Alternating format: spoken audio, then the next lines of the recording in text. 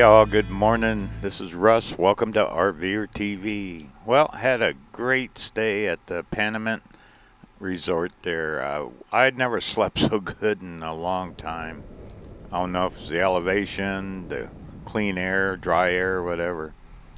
Anyway, we're pulling over this pass. Over these mountains, we're going to start dropping down and we'll actually get into the Death Valley, the below sea level stuff.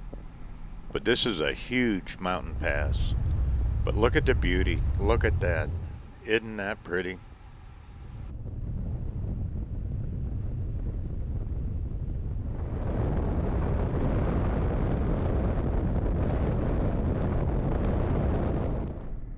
According to the maps, we're going to top out up here at about 4,000 foot and then we start dropping down. It's early in the morning, about 7 in the morning.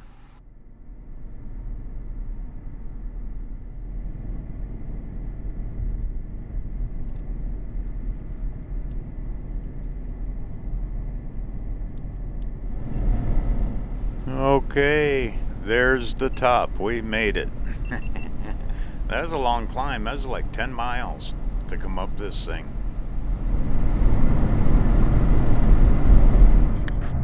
Alright, there goes a Class C. A lot of rental motorhomes.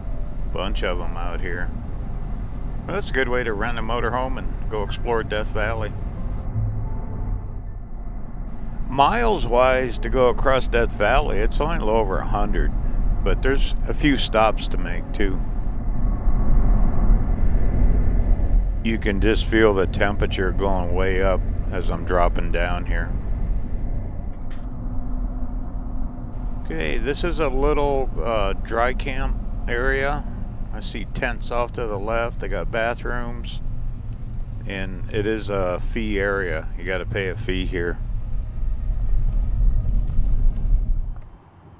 Look at the sun hitting them mountains though, isn't that pretty? Alrighty, get back on the road. Nice road too, it's extremely well maintained.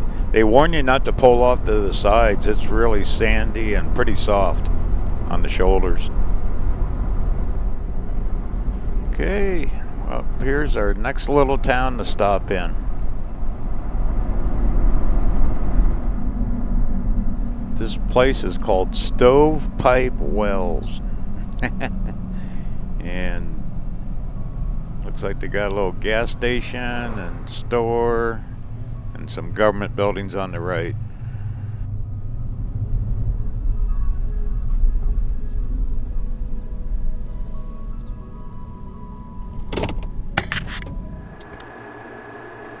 Well, this is a lot newer than Panamint Resort. Cool looking store, pretty modern looking.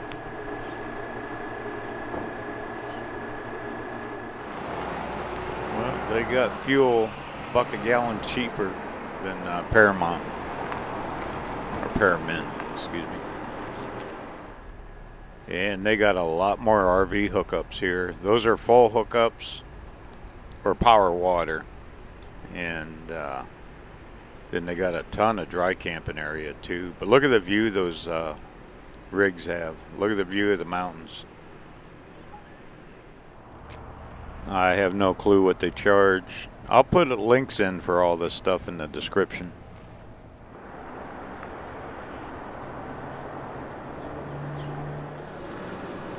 Well, not a bad little stop. Pretty cool. Get fuel, spend the night, something to eat, and you get the view of Death Valley. There's some sand dunes. See those out there? We gotta go check those out next. And the sign says elevation sea level, so we're at 0. Oh boy. All right, let's get on the road.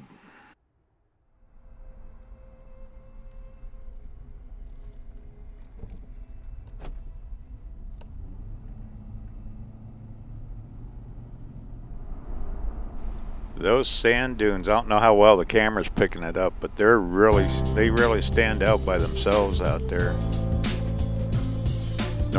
Most of this stuff has a lot of rock in it, but that's pure sand.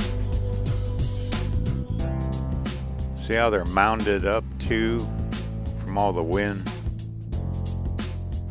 Alright, well, we're gonna pull in here. There's the dunes. All these places have really nice parking areas, restrooms, a lot of tour buses. You see a bunch of buses going through here. Alright, get parked, go check it out.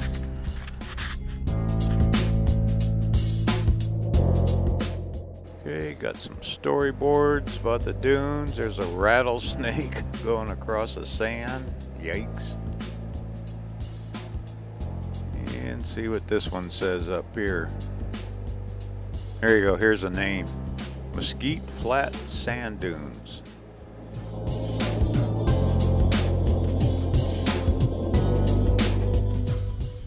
Well, this stuff's really hard to walk in. It's just like powder. I ain't gonna go all the way out there, but try to get a few pictures here for you. But look at the mountains against the sand dunes. That looks cool.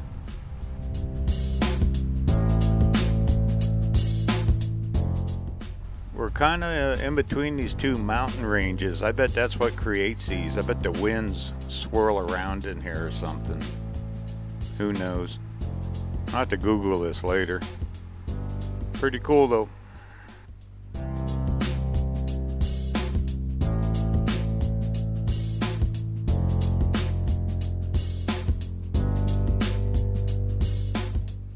If you're into hiking, this is a good place. But boy, am I thirsty. I just drank a bottle of water and I'm still thirsty. It's really dry here. Alrighty, the journey continues. I'm gonna see what else I can get into down the road. Hey, this is Russ. I'm gonna sign off now. Hope everyone has a great day and don't forget to travel safe.